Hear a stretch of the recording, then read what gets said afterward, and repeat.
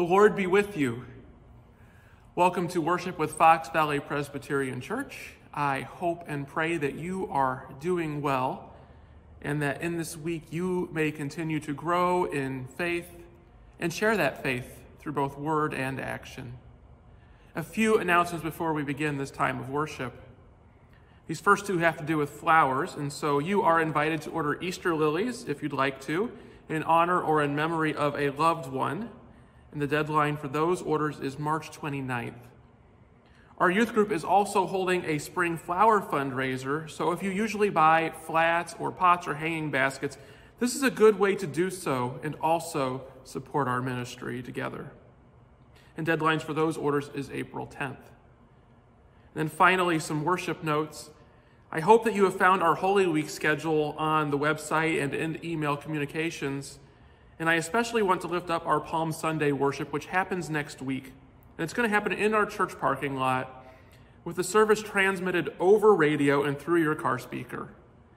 Adding to that, we will also be offering up a pre-recorded worship video for Palm Sunday as well. There will be many other opportunities for worship throughout Holy Week, including another parking lot radio service on Easter Sunday. More details for all of those things that I've mentioned, as well as many other opportunities, can be found in our weekly church communications. Please take a moment each week and check out the many education, giving, and service opportunities that are made available to you. But now, let us prepare our hearts and minds for worship.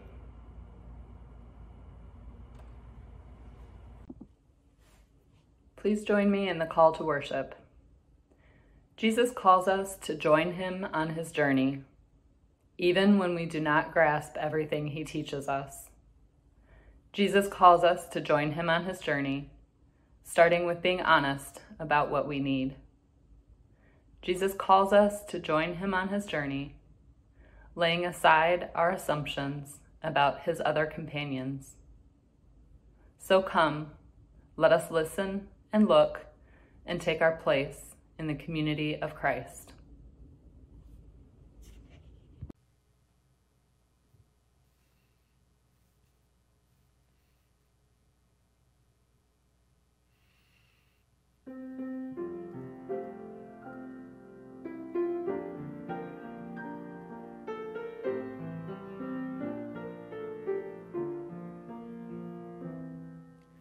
God is calling through the whisper of the Spirit's deepest sighs, through the thrill of sudden beauties that can catch us by surprise.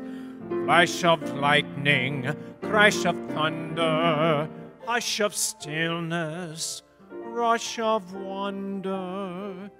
God is calling, can you hear? God is calling, can you hear?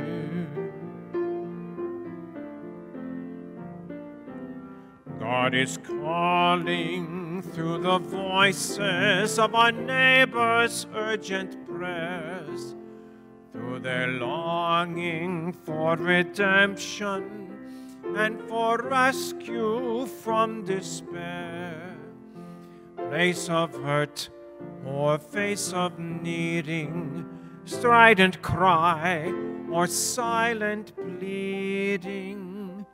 God is calling, can you hear? God is calling, can you hear?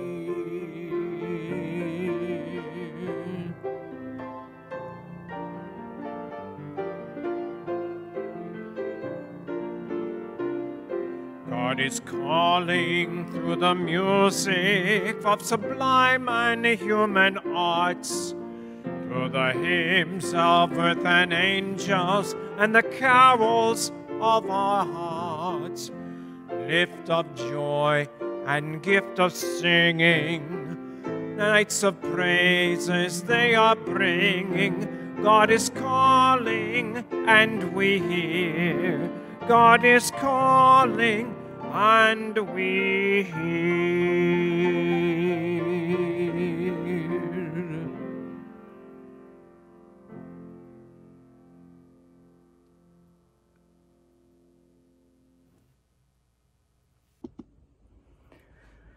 Please join me in the call to and prayer of confession.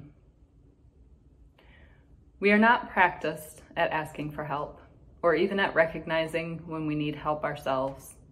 We pray that God may open our eyes to our own need, that we may clearly see our neighbors and be courageous enough to ask for mercy. Let us pray. Son of David, have mercy on us. For the times we have refused to see your truth, we ask your forgiveness. For the times we have silenced others, we ask your forgiveness. For the times we have perpetuated stereotypes not based in fact, we ask for your forgiveness. Son of David, have mercy on us.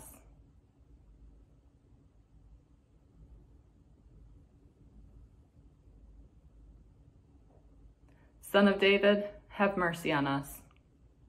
We have heard your teaching and decided it was too difficult, choosing to go our own way. We have given charity and believed those who received should be grateful and not ask for anything else. We have made excuses for our wealth and how it insulates us, rather than using it for the common good. Son of David, have mercy on us.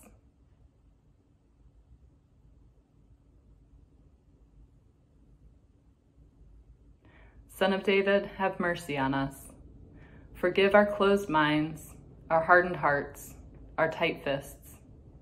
May your grace open us to faithfulness, to vision, to community. Transform us by your love. We ask in your holy name. Amen.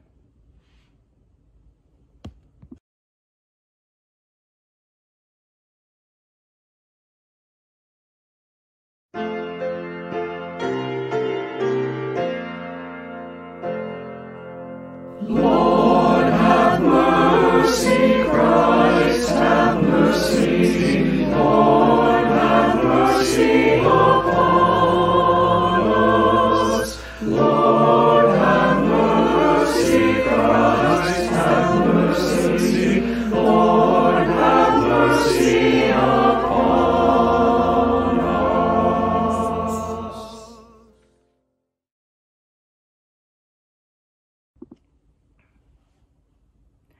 Grace abounds in Christ's presence. Loving God, teach us vulnerability, that we may participate in creating your gospel community with our honesty and weakness, as well as with our strength and generosity. Through Christ Jesus, we pray. Amen.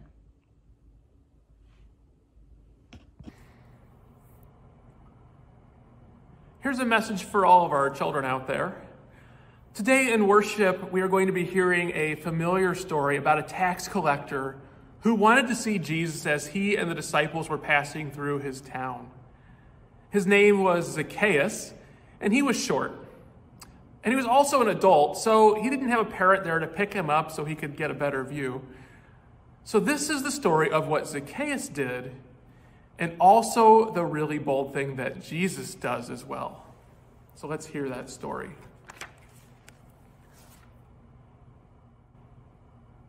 "He's coming," the crowds cheered.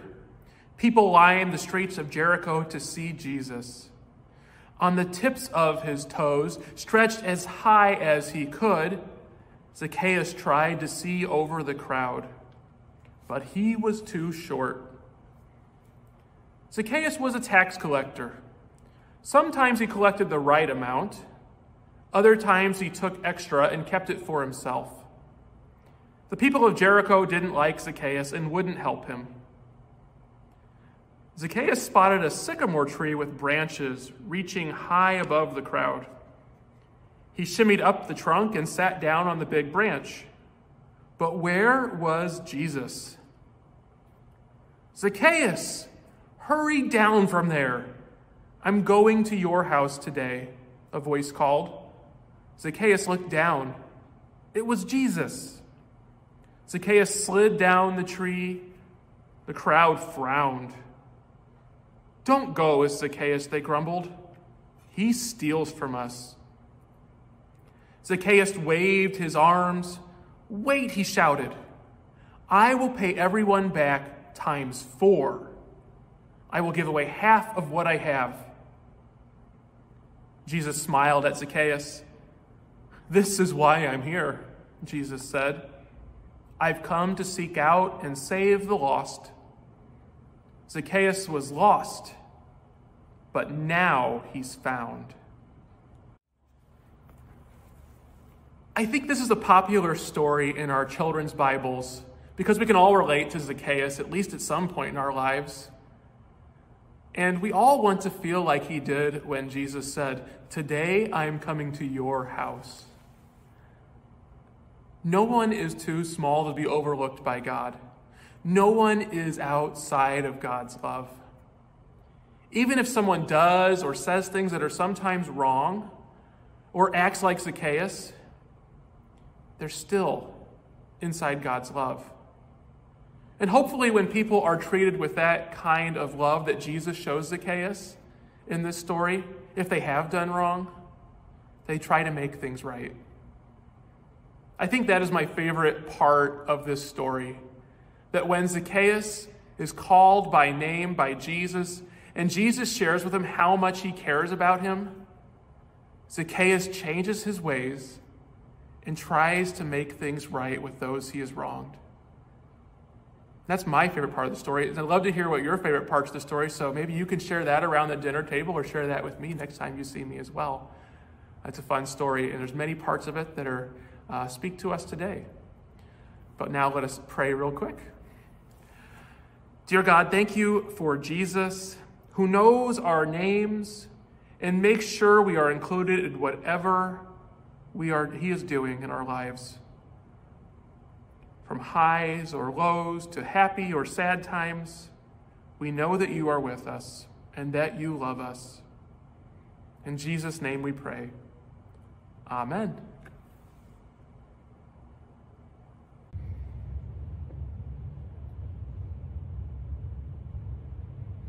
Let us pray. Holy God, your word is a lamp to our feet and a light to our path. Give us grace to receive your truth in faith and love, and strength to follow on the path you set before us. Through Jesus Christ. Amen. Our scripture reading for today comes from Luke chapter 18, verse 31 through chapter 19, verse 10. And this is continuing along our journey throughout this gospel, and will have the disciples and Jesus journeying towards Jerusalem. So hear now the scripture for this morning. Then Jesus took the 12 aside and said to them, "See, we are going up to Jerusalem, and everything that is written about the Son of Man by the prophets will be accomplished. For he will be handed over to the Gentiles, and he will be mocked and insulted and spat upon. After they have flogged him, they will kill him, and on the third day he will rise again." But they understood nothing about all these things. In fact, what he said was hidden from them, and they did not grasp what was said. As he approached Jericho, a blind man was sitting by the roadside begging. When he heard a crowd going by, he asked what was happening. They told him, "Jesus of Nazareth is passing by." Then he shouted, "Jesus, Son of David, have mercy on me." Those who were in front sternly ordered him to be quiet. But he shouted even more loudly, "Son of David, have mercy on me." Jesus stood still and ordered the man be brought to him. And when he came near, he asked him, "What do you want me to do for you?" He said, "Lord, let me see again." Jesus said to him, "Receive your sight. Your faith has saved you." Immediately he regained his sight and followed him, glorifying God, and all the people, when they saw it, praised God. They entered Jericho and were passing through it. A man was there named Zacchaeus. He was a chief tax collector and was rich. He was trying to see who Jesus was, but on account of the crowd he could not, because he was short in stature. So he ran ahead and climbed a sycamore tree to see him, because he was going to pass that way. When Jesus came to the place, he looked up and said to him, "Zacchaeus, hurry and come down, for I must stay at your house today." So he hurried down and was happy to welcome him. All who saw it began to grumble and said, He has gone to be the guest of one who is a sinner." Zacchaeus stood there and said to the Lord, "Look, half of my possessions, Lord, I will give to the poor. And if I have defrauded anyone of anything, I will pay 4 times as much back to them." Then Jesus said to him, "Today salvation has come to this house, because he too is a son of Abraham. For the Son of Man came to seek out and to save the lost." This is the word of the Lord. Thanks be to God.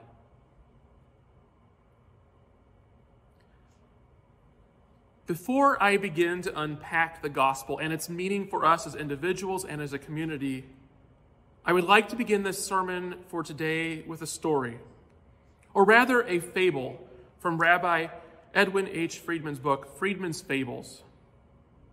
Bear with me, as it is a longer story, but one which contains too much humanity and too much meaning to attempt to paraphrase. This fable is called The Bridge. There was a man who had given much thought to what he wanted from life. He had experienced many moods and trials. He had experimented with different ways of living, and he had had his share of both success and failure. At last, he began to see clearly where he wanted to go. Diligently, he searched for the right opportunity. Sometimes he came close, only to be pushed away. Often he applied all his strength and imagination, only to find the path hopelessly blocked. And then, at last, it came. But the opportunity would not wait. It would be made available only for a short time. If it were seen that he were not committed, the opportunity would not come again. Eager to arrive, he started on his journey. With each step, he wanted to move faster. With each thought about his goal, his heart beat quicker. With each vision of what lay ahead, he found renewed vigor. Strength that had left him since his early youth returned, and desires, all kinds of desires, reawakened from their long dormant positions. Hurrying along, he came upon a bridge that crossed through the middle of town. It had been built high above a river in order to protect it from the floods of spring. He started across. Then he noticed someone coming from the opposite direction. As they moved closer, it seemed as though the other were coming to greet him. He could see clearly, however, that he did not know this other, who was dressed similarly, except for something tied around his waist. When they were within hailing distance, he could see that what the other had about his waist was a rope. It was wrapped around him many times, and probably, if extended, would reach a length of 30 feet. The other began to uncurl the rope, and just as they were coming close, the stranger said, "Pardon me, would you be so kind as to hold the end for a moment?"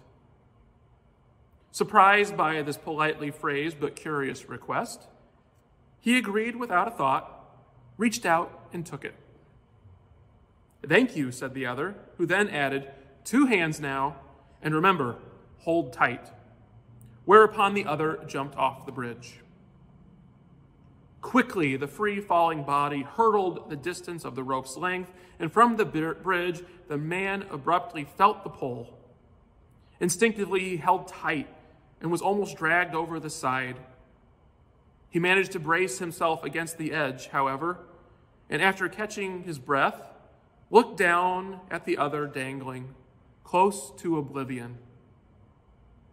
"What are you trying to do?" he yelled. "Just hold tight," said the other. This is ridiculous, the man thought, and began trying to haul the other in. He could not get the leverage, however.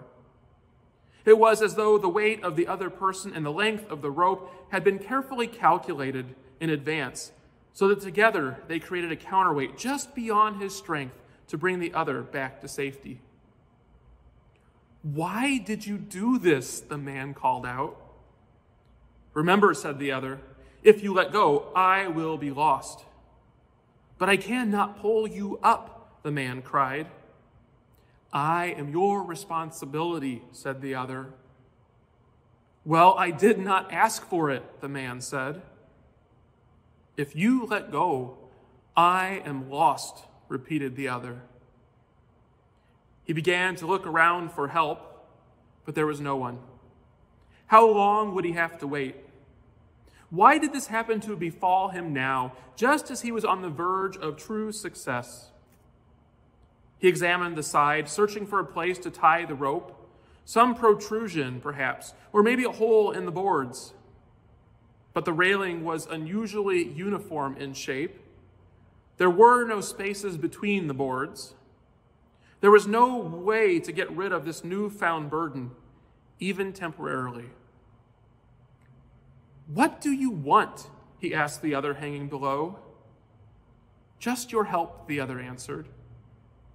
"How can I help? I cannot pull you in, and there is no place to tie the rope so that I can go and find someone to help me help you." "I know that.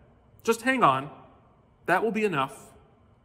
Tie the rope around your waist. It will be easier." Fearing that his arms could not hold out much longer, he tied the rope around his waist. "Why did you do this?" he asked again. "Don't you see what you have done? What possible purpose could this have had in your mind?" "Just remember," said the other, "my life is in your hands." What should he do? If I let go all my life, I will know that I let this other die. If I stay, I risk losing my momentum toward my long sought-after salvation. Either way, this will haunt me forever. With ironic humor, he thought to die himself instantly, to jump off the bridge while still holding on. That would teach this fool. But he wanted to live, and to live life fully. What a choice I have to make. How shall I ever decide? As time went by, still no one came. The critical moment of decision was drawing near. To show his commitment to his own goals, he would have to continue on his journey now. It was already almost too late to arrive in time. But what a terrible choice to have to make. A new thought occurred to him. While he could not pull this other up solely by his own efforts, if the other would shorten the rope from his end by curling it around his waist again and again, together they could do it.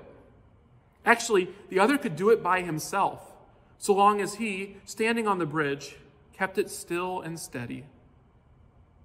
"Now listen," he shouted down. "I think I know how to save you." And he explained his plan. But the other wasn't interested. "You mean you won't help?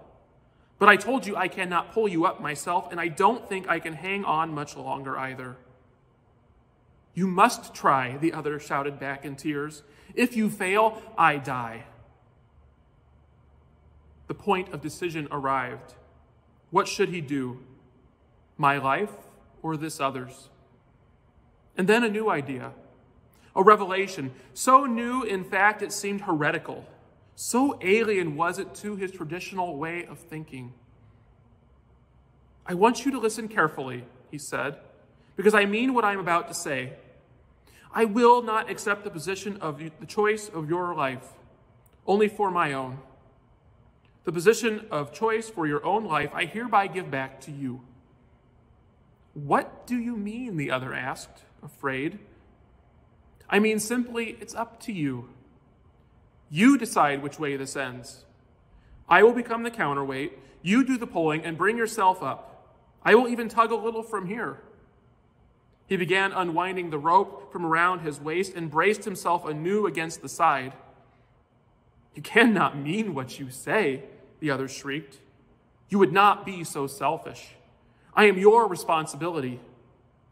What could be so important that you would let me die? Do not do this to me." He waited a moment.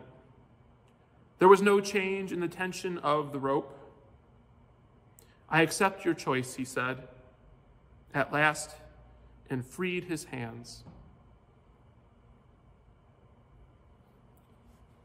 I share this modern-day fable with you because of how much the journey of the man from Friedman's story resembles that of all the characters we encounter in today's scripture reading.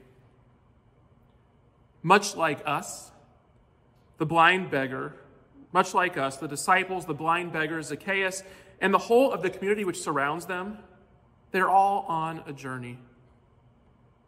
Not only that, this episode in Jericho is one of those bridge moments where the only choice is to move forward along the path which Jesus is offering up, or to turn around and to walk away from salvation, back to the familiar old sins and ways of existing. They are each confronted with themselves and with the weight which threatens to hold them back from being the people that God is calling them to be. Jesus and the disciples are on their way to Jerusalem, the city which kills prophets. But first they must pass through the city of Jericho. According to Luke's gospel, these closest friends and pupils of Jesus have been told 3 times what awaits Jesus in this holy city. A triumphal entry will occur a week from now, but that feeling of triumph will be lost. It will not last. Their world is about to be turned upside down, and what Jesus warned them about will come true. Still, imperfect as these disciples are, and as willing as they are to perceive what Jesus had repeatedly said about himself and the suffering that he would be made to endure, the disciples continue. They continue walking along this bridge to Jerusalem.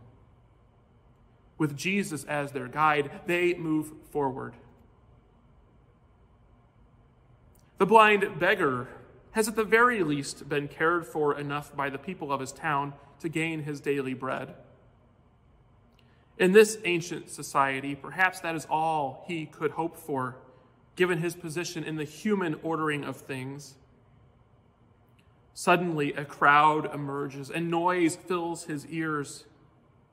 He knows of this Jesus and knows what he can do. So he yells out, "Son of David, have mercy on me. Son of David, have mercy on me." Jesus hears his cries and asks him what he wants. Not money, not daily bread, but to see again. It is given, and from this moment on, he must live in new ways, leaning into an abundance that society would not allow him, and leaving behind the limits of what he could only hope to beg for. And perhaps it is Zacchaeus who most reminds me of the man from this fable. It seems that he was ready for a new life or a renewed purpose, but it was his position and his reputation which held him back. Like most tax collectors, he had to defraud others in order to make his daily bread or to put a roof over the head of his family.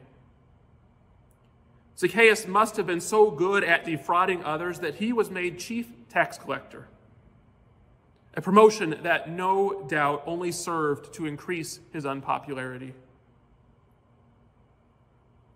Zacchaeus needed only this one bit of affirmation, this one moment of grace to move forward on his journey. Once Jesus takes notice of him and calls him by name, he untethers the rope. He loosens his grip and drops the weight of his sin over the side of the bridge. Salvation comes to his house. He is unstuck.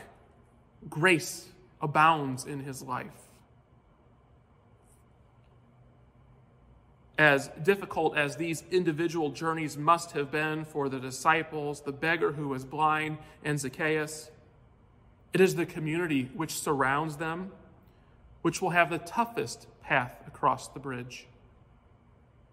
The gospel says very little about the welcome that awaits the likes of Zacchaeus and the once blind beggar.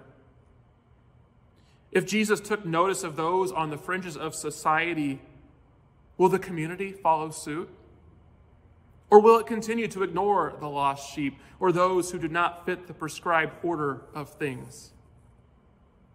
Even if paid back 4 times as much, will the defrauded faithful of Jericho reinstate Zacchaeus into their definition of community? Having witnessed the abounding grace of Jesus, will the synagogue and community leaders guide the city to move forward in bold new ways? Or will Jericho simply drift back into old habits of exclusion and sin? I think we can guess the answer to those questions. Our individual journeys are important. And hopefully faithful living and, when needed, a new beginning are a part of our life's goals. There are known and unknown barriers to achieving these goals that we all encounter on these important bridge moments, where we must choose to drop the weight and move forward, or reluctantly turn back to the familiar and the routine. These are the tough moments in an individual's life that define who that person is and who that person might become. Jesus is there in those moments, calling us by name, bidding us to come and follow. And what applies to our individual journeys across the bridge applies to our collective journeys as well. We believe that Christian communal life is an important thing in our lives and should be a force for good in the greater community in which our churches reside. That is why we gather in this way for worship and why we are sent out each week into the mission fields of family, our vacations, and the world. This week, we are encountered with an all too familiar bridge moment. Racism, sexism, and gun violence rattled our nation again this past Tuesday as a white man in Atlanta murdered 8 others, 6 of them women of Asian and Pacific Islander descent. And we as individuals and a community of faith must now wrestle with who we are and who we are going to be in the face of such hatred and terror directed towards God's children. Lest we find ourselves journeying to the same bridge over and over again, our actions must be more definitive and more direct than those of the community of Jericho from Scripture. We have much work before us if we are to work through the issues which plague our society. The weight of jokes or seemingly casual remarks like calling COVID-19 the China virus have serious consequences in these anxious times. Our continued inability to do the hard work needed to end mass shootings, our unwillingness to engage in the self-examination necessary to become an anti-racist people and congregation, our inability to address sexism, bigotry, and the objectification of others, it all creates very real consequences. We risk being outweighed by their presence and tugged over the side of the bridge into oblivion. That's what's at stake for the church. And like Zacchaeus and all the other folks from Scripture reading for today, we are being called out. There are many in our congregation already engaging in this kind of work and processing. And I say this for myself as well as for the community of the faithful which I serve. We must do more. And we have to be better. We need more of us engaged in this work. We need to speak up and step out whenever and wherever such sin is present. Even more so, we need to listen to the cries of God's children and be guided by their voices, by their needs, and by their desires for a better future. As part of the church, it is our calling to further the kingdom of God. This kind of work is required of us as Jesus calls us to come and help create holy and beloved community. And that is a tough thing to bring to fruition when any in our society are being strangled under the crippling grip of hate. We can only get there by doing this tough work within ourselves, in our congregation, and in the wider community. Are we willing to be equipped to use our gifts and talents to untangle this mess which we have been given and which is perpetually knotted into every segment of our society? Will we be like Zacchaeus, the blind beggar, and those early disciples who, despite their shortcomings, work towards something better? Or will we go tumbling over the side of the bridge because of the weight of this sin? Or will we be stuck on the bridge, unwilling to untether ourselves from isms and hatred and ingrained systemic prejudices? We can do the tough and the tedious work. It is work that will extend beyond our lifetimes, yet it is work worthy of our calling. We must try with all of our might to continue on the journey of expanding beloved community, tethering ourselves to God's definition of love, a love which, as the disciples will discover, may have us carrying our own cross as we look towards the larger goal of our collective salvation. To be truly and fully tethered to gospel community, we must first untether ourselves from the age-old sins of racism, sexism, and all other human divides which prevent us from seeing one another as children of God. That is our work. That is our weight to carry and untether from our being. As Pastor Stephanie offered up in prayer this week, so we pray now. Holy God, we confess this, the sin of racism. We confess the ways we are complicit in this sin. We want to be freed from it. We want to turn away from it. We want it to be uprooted from ourselves, our society, our world. Raise us up to speak for justice and lead us to unravel the threads of racism that are woven into the very fabric of our nation. Turning to you, trusting in you, obeying you. May this be so. In the name of Jesus Christ, we pray. Amen.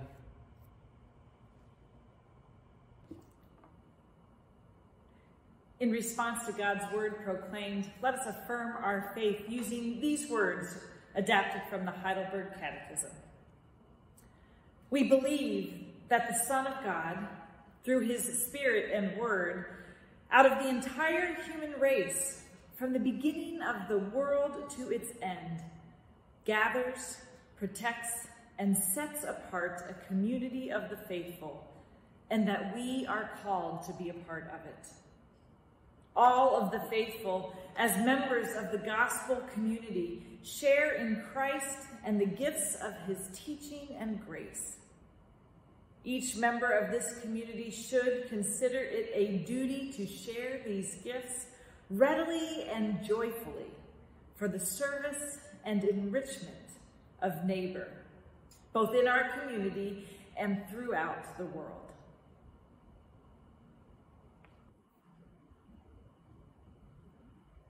Let's join our hearts and minds in the spirit of prayer as we lift up our prayers for our world, for our community, and for ourselves.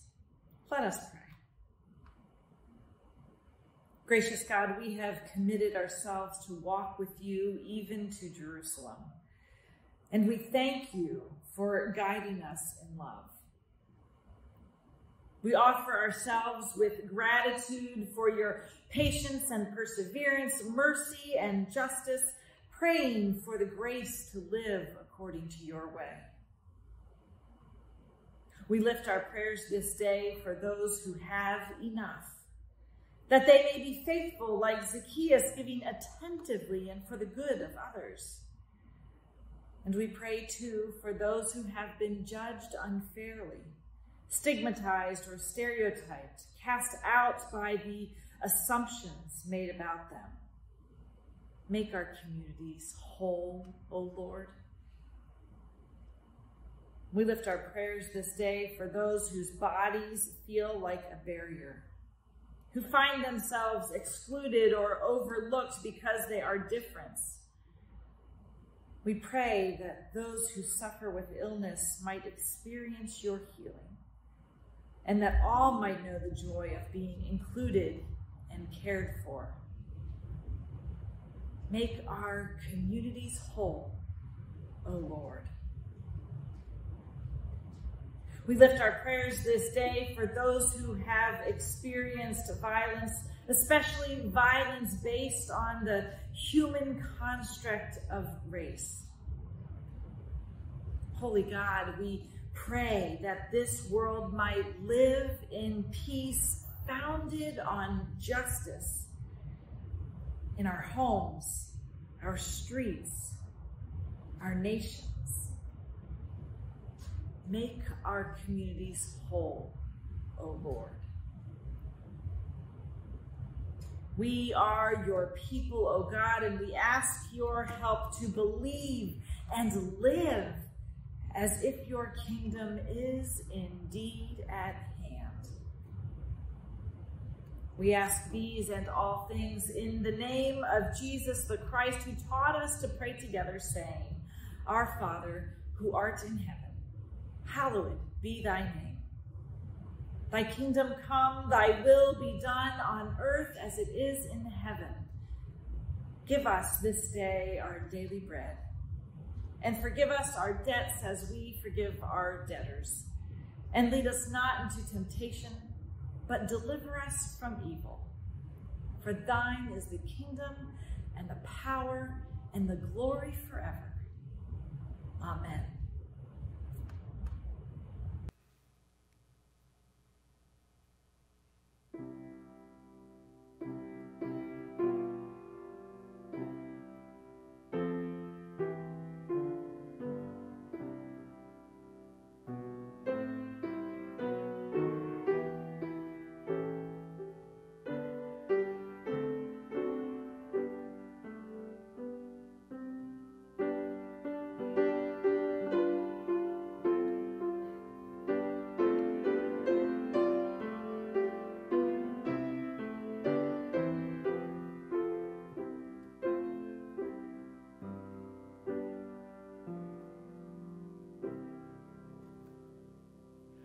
Spirit of God, descend upon my heart.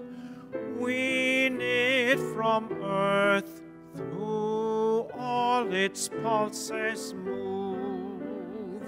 Stoop to my weakness, mighty as thou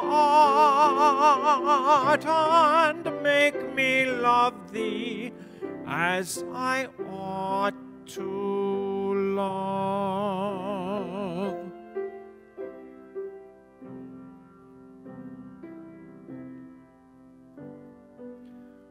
I ask no dream, no prophet ecstasies, no sudden rending of the veil of clay, no angel visitant, no opening skies, but take the dimness of my soul away.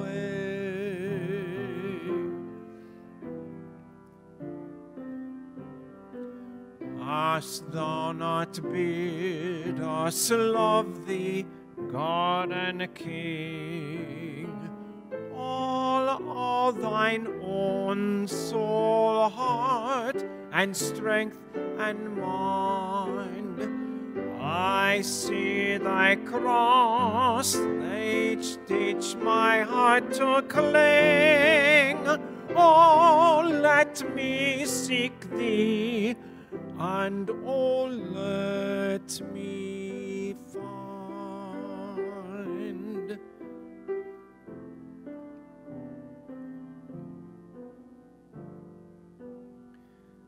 Teach me to feel that thou art always nigh.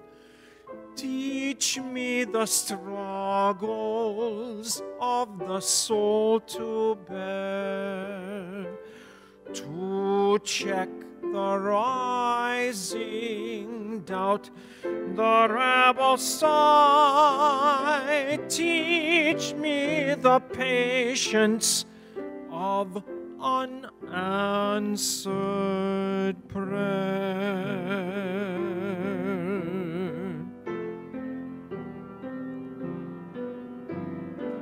Teach me to love thee as thine angels love, one holy passion filling all my frame. The baptism of the hand-descended dove, my heart an altar, and thy love the flame.